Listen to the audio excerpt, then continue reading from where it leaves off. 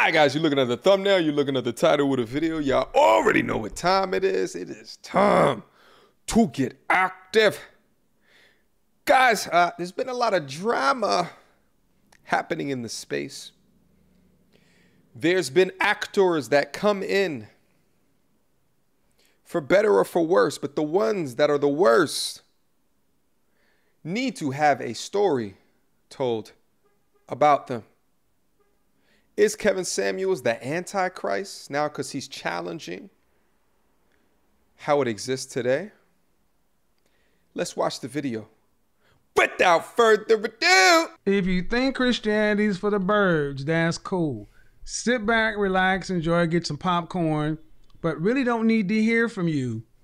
We're trying to move the needle forward. And in order to do that, there's going to be some breakage. How many men in here go to church? How many guys still attend church? If you attend church, put a 1 in the chat room. I will say this, that I know for a fact that there are more men who have left the church than ever.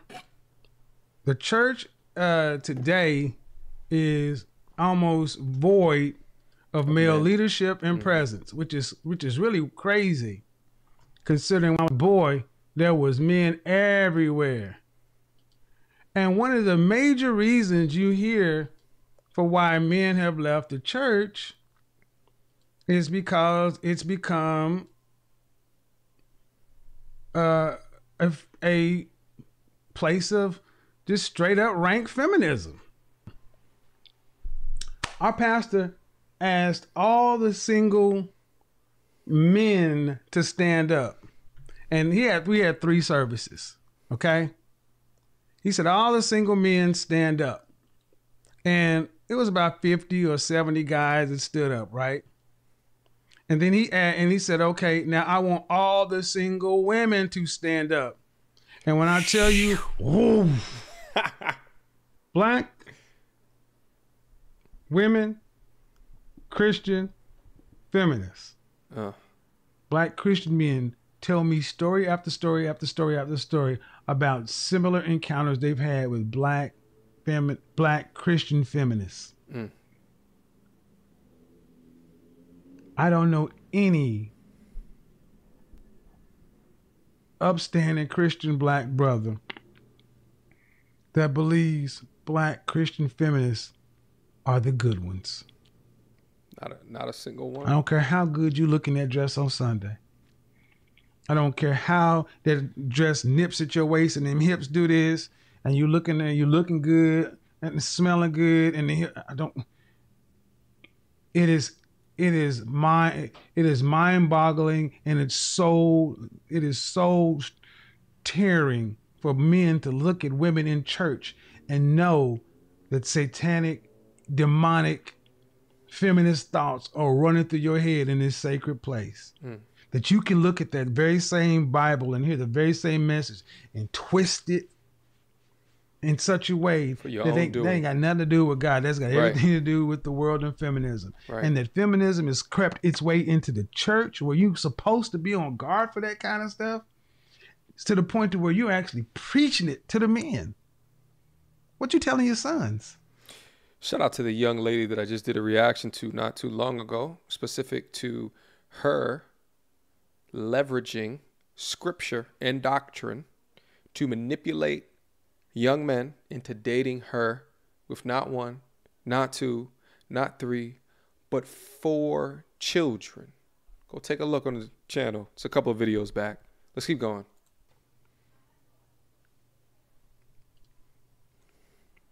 There we go. They turn around and blame it on the Lord. Hey, Keisha, why aren't you married? Well, God ain't sent the right man for me yet. You know what? But I'm going to keep my head down and I'm going to keep praying, and the Lord is going to make a way and da-da-da-da-da. And that ain't how God works. I want to draw a line in the sand. My name gets brought up so much when it comes to Kevin Samuels because I did a video 3 years ago Because I had these standards, just like most of you, that were way up here because I had all these experiences that created an appetite. It created a false standard in my life of what I thought I deserved or what I thought I needed. But yet it was a false standard because none of them were men of God. None of them were Carrie Pope. They're in the prime of their life. They got men shooting their shot left and right. I had a type. Let's be real, girl. I had a type. My type was businessman. My type was CEO. My type was getting it done. My type was literally go-getter. 6- and 7-figure men running companies. Those are the only kind of men I was in relationships with. Even a woman who's a 5, an average-looking woman with social media, you got guys shooting shots online, and you're bouncing between this offer and that offer, and you're just having a good time. Mr. Gorgeous, and he's got the 6-pack, and he's 6'4", and he's chocolate. Pay attention. And then you date the Mr. Baller, and he got money, and you in the Benz, and you whipping, and you flying, and you drinking, and dinner, whining and dining. And at the end of the day now, you created an appetite for yourself, or better yet, maybe you haven't even experienced it for yourself like me, but you want it. A lot of... Pay attention to that. You created the appetite. You created the appetite, which you then take into your future state reality. And that's when a lot of them get it messed up at. Let's keep it going. Of these, there's a segment of women, just like there's a segment of men who are delusional, who have too high of expectations. But is that all women? No, it's not all women. I can't handle female clients. I was a matchmaker that matched females, and I had a few male clients, but predominantly I was matching women.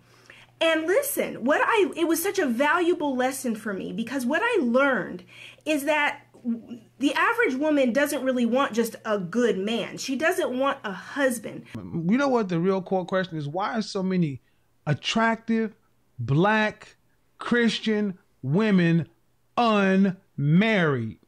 That's the question that bothered me the most, that would not nagged at me for so long. I go into church and see so many straight up fine sisters.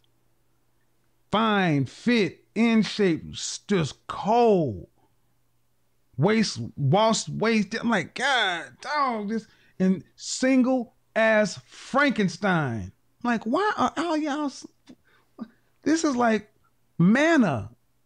Just honey after honey after honey. Potter's House to Friendship West to Oak Cliff Bible Fellowship. Didn't matter. We just went all around. God, just Lord have mercy. Oh, whoop, Ski-Wee, Z-Fire, and whatever SG Rose does. Just like, golly. Got the little church hat on, the little pencil skirt and the heels. Hey, how you doing? Got the Bible and they smelling good. And you're like, God. And you go out on one date with them and you hear this, I am woman, hear me roar. The number's too big to ignore. Oh, I see. Right.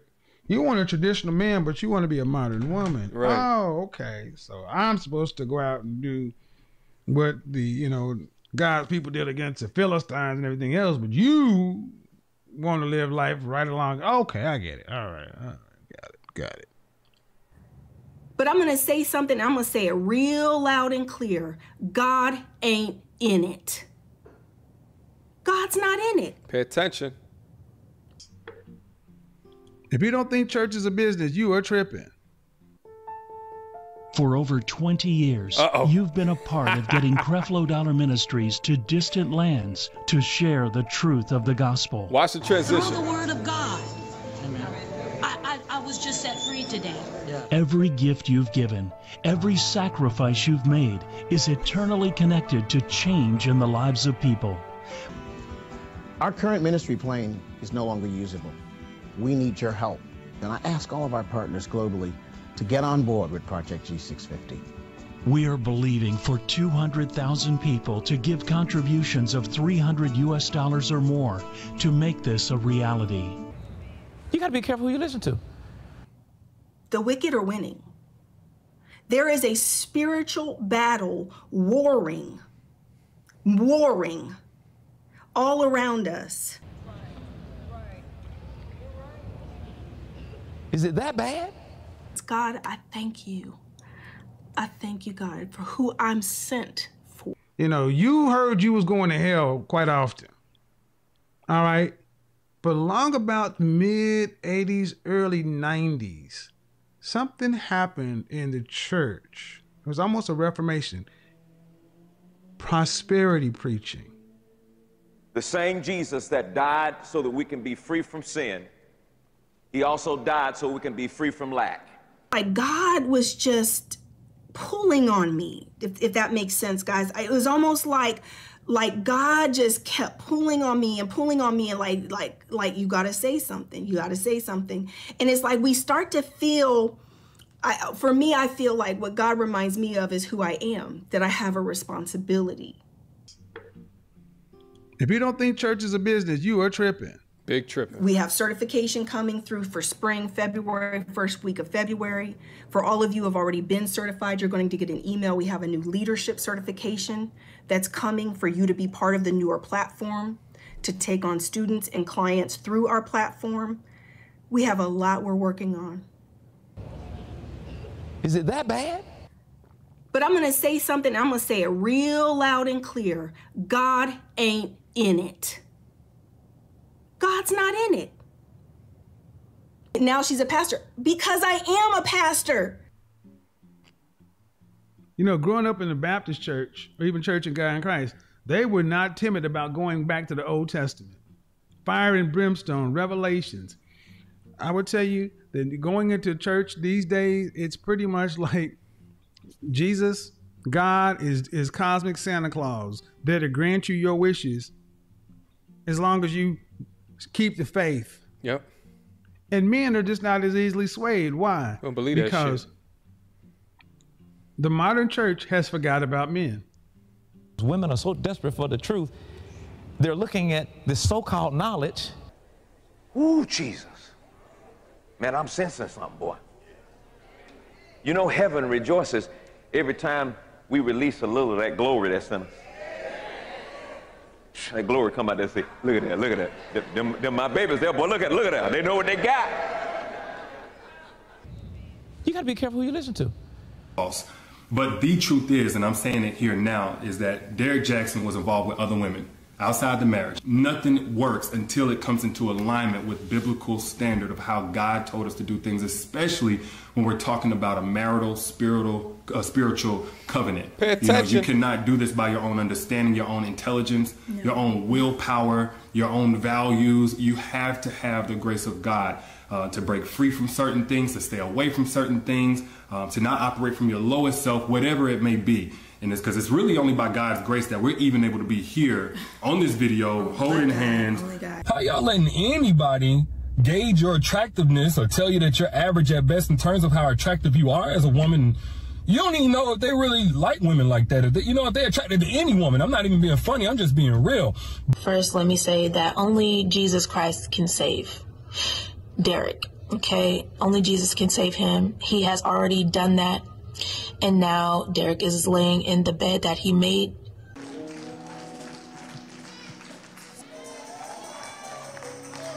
He said, I release the gifts that both of you have.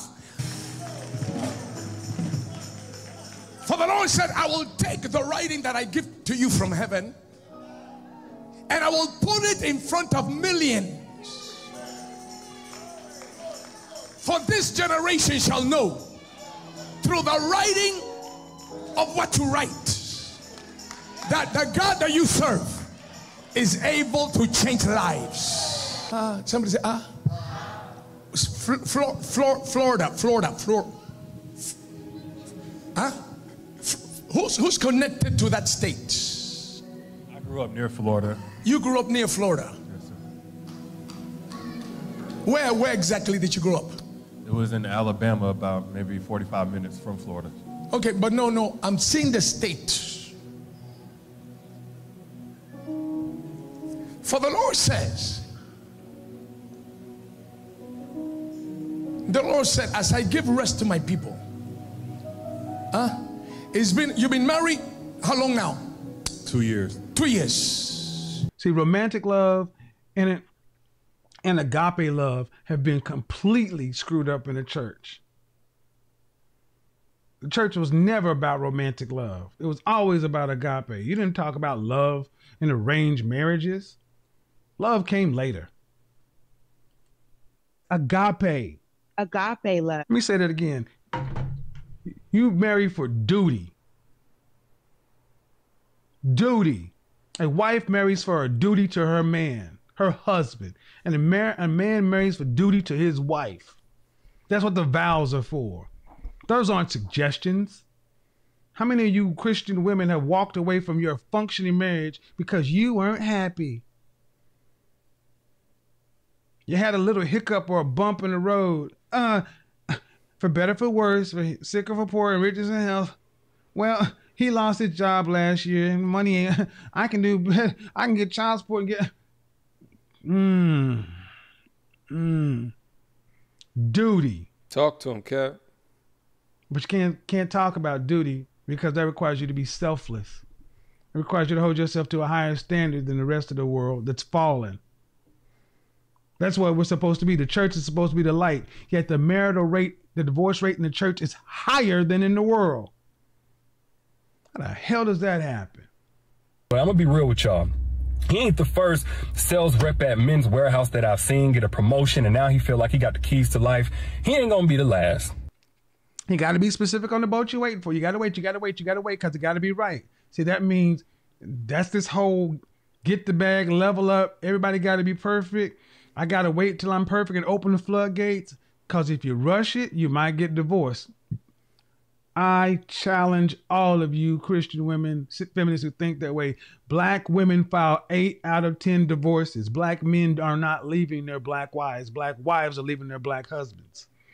Even if 50% of the divorces that are filed are for the worst parts of the Bible, abuse, physical abuse, emotional abuse, lying, cheating, adultery, just horrible stuff.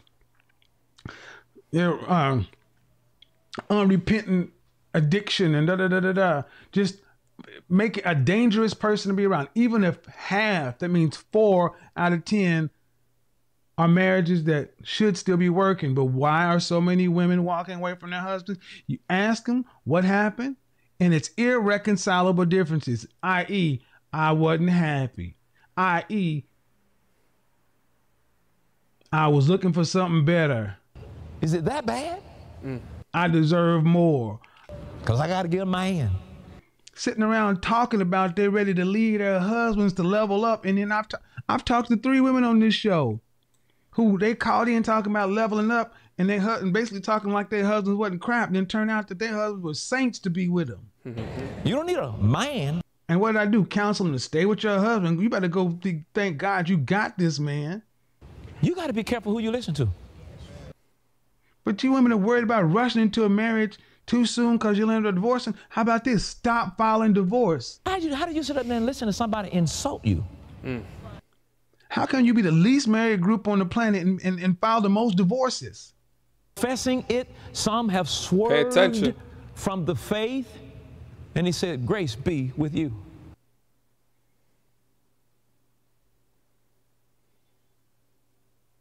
Ask a lot of these Christian feminists, especially the ones who were divorced, who filed. Guarantee you I would tell you almost 100% of the time, they are the ones leaving. But okay. No, Christian women filing for divorce from their Christian husbands. You hear black women, that Color Purple did more to fuck up the black community than anything else. You don't need a man to do bad by yourself. Panda alert. Because the story goes around that in marriages like that, there was all this abuse going on. I'm sorry. That's just not the truth. Black men have never been Mr. Life as I know it is coming to an end. Alice Walker, that woman. That story has done more to damage black male-female relationships. because we associate marrying young or marrying for a long time as bondage. So they tell a woman like you, girl, go out and get your job, get your career, whatever. You don't need no man, because if you do, he gonna keep you barefoot and pregnant. And when you ain't got no money and no job, next comes the beatings. You don't need a man to do bad by yourself.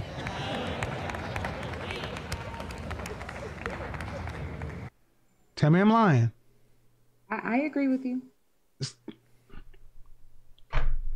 So I understand. I get exactly what you're saying. I think the message that, I guess I have is that I think the interesting part to me is something that I find to be common with Black women is it's always, I achieved this goal. I went to school. I got this degree. I achieved this success. Mm-hmm. It's never attributed to God, right? Right. But when it comes time for relationships advice, God will send me. Get out of there, Micaiah. Get out of there. Get out of there. They're going to hate you. All right. That's what I wanted to bring to you guys here today.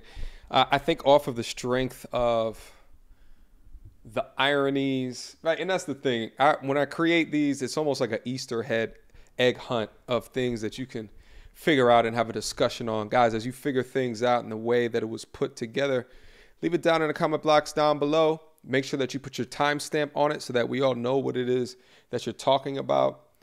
But case in point, I find it very ironic that all of the folks that were just brought up, one from deep within religion, and then two that had some issues occur and then now have convert over to that side. And in essence, they all have had something to say in regards to KS. But I think if you look at the way that Kevin is questioning the state of the union today as it refers to the Black church and the obvious departure of men that are fed up with what they are seeing, having no power, and then that lack of power then gets translated into the relationships back at home. So when you look at this, you got to ask yourself, is he really the Antichrist that they purport him to be? Or is he someone that's coming in to cast doubt, to challenge, to criticize something that needs to be improved? All right. Questions, comments, concerns? Y'all already know what to do. Mediocre tutorials and reviews at gmail.com. Guys, let me know. Let me see them Easter eggs down below. I want to see them with some timestamps. And do you agree or disagree with the different positions that you find? Let me know, because I think we need to file up in a dialogue in the comment box. All right. Until next time, YouTube.